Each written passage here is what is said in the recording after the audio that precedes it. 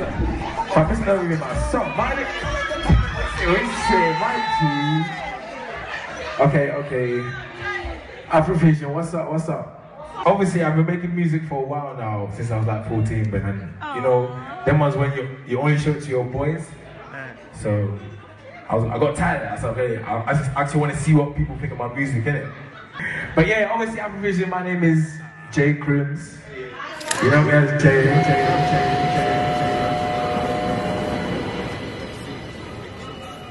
Hey, what you saying?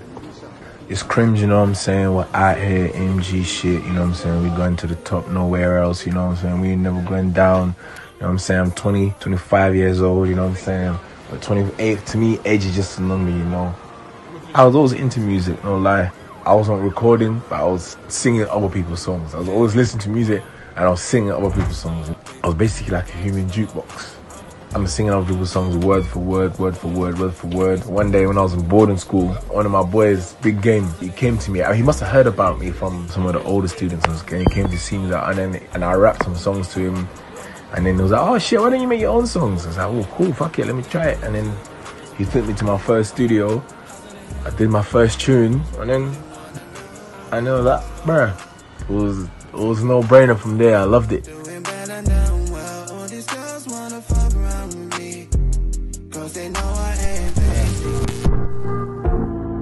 Yeah. My creative process is weird because like I could hear a beat and I could just go in the booth straight away and just record every 5-10 minutes, I'm done. Do you know what I mean? That's because the beat has spoken to me and like it's giving me the direction already. Some songs are harder. I'm not gonna say harder, but like it takes longer. Like I will freestyle over the beat, like a melody, or mumble a melody over the whole song. Like I make sure I always do the whole song because you never know, like in it. So one of the melodies could end up being the chorus, and then I just listen to it over and over again. Let's say on my way to work, or while I'm doing something, while I'm eating, I'm listening to it over and over again, and I'm just like forming the lyrics in my head while I'm doing that. So by the time I get to the studio, I already have like, let's say half of the lyrics done, or have the chorus done. Anything I need to add, I can just add it there. It's a weird process, but you know, it never always used to be like that. I used to always write my songs, just have to write it down, you know what I mean? But then I realized that because I grew up influenced by American music so much, when I write my music, I write it in the American accent. And obviously I'm living in London right now. I wanted to start sounding in my music how I sound in real life. Hey, Tony just passed me a pill now, got me some energy. Hey, but hold up, wait, let me get into my element. The double coat, you keep me level. Bumping down for me, rubbing on your skin, we can go slowly. Music I typically create is emotional. Not in the sense of I'm an emotional person, but I just make music based off my emotions and how I feel at the time. If I'm in a good mood, I'm gonna make good music. If I'm in a bad mood, I'm gonna make like sad music. If I'm upset, I'm gonna make music that's gonna reflect that I'm upset. Even though I'm a songwriter and I try to make music people dance to and stuff all the time, but like I try to stay as authentic. And I just realized that when you're making music based on how you feel and your experiences and stuff like that, it just comes out a lot better because someone else will be able to relate to that.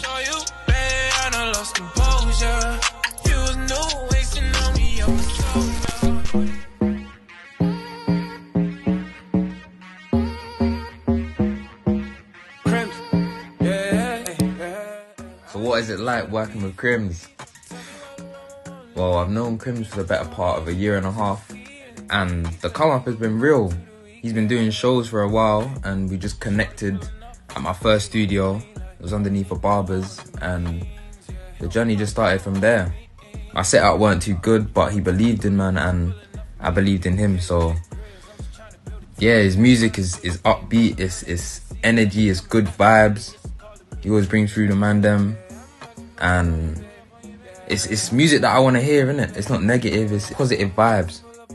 I'm happy he stuck with me. We've elevated.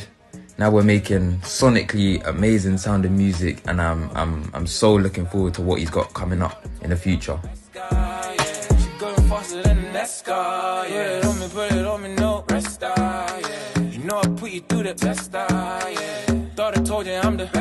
Yo, it's your boy Brenz. You know it is R&B God. But yeah, man.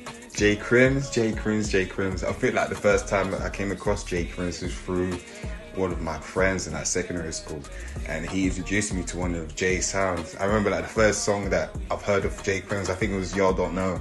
When I first heard that, I was like, yo, this guy is hard. I can't remember, I think it's like 2000, probably way before 2013. And I heard Jay Krimzz from there, and I had to message him like, yo bro, like I need to do a feature of you or remix, I don't know. So it's one of them ones, innit? So yeah, from then on we just carried on working with each other, man. Somehow we actually did. And who would have thought, like, until this time we're still working with each other, we're still developing as artists, and seeing his growth as an artist, yo, I'm just very excited to be part of the journey, man. Like, no cap. In terms of like, as an artist, like, he actually pushes me to where I need to be in it. Like, he knows, even though stuff that I don't see for myself, he makes me see, like, yo, how I can be better, how you should do this, you should do that. You know, little things like that. Some people don't do that. They just let you just do your thing, cool. But he's the type of person that he always makes sure that I'm always on point type of thing, innit? So that's one thing I respect about him as an artist. And especially his artist image, his everything. He's got like the whole brand catalogue, innit? As an artist, I don't see anyone in the UK that can match his style. That's 100. And his freestyle ability, how he does his lyrics, you know what I'm saying? So, Jay Krimzz is active, man. Therefore, A&G for life. That's how it is, man. What's next for Krimzz is the only way is up, fam. Do you know what I mean? We're going up. 2020 was a brazy year. There's a lot of self-reflection that happened. And 2021, I came out a butterfly, fam. You know what I mean? Came out my cocoon. I'm flying now, fam. That's coloured up. Do you know what I mean? I'm coloured. No 6ix9ine shit, but I'm coloured up, fam. And on the ways up for me and all the man, them A&G shit. You know what I'm saying? We're going all the ways. Krimzz. Woo! You know I don't give a fuck, no about a fame. Not in the reason that I really step up in this game. We took some losses, yeah, we really had to do with pain. You know what I'm from? I'm a mistake. They're kicking us down, but we're coming back stronger again and again and again. Fuck, so sick of shit. They start hating, the X start moving left. I knew I never knew.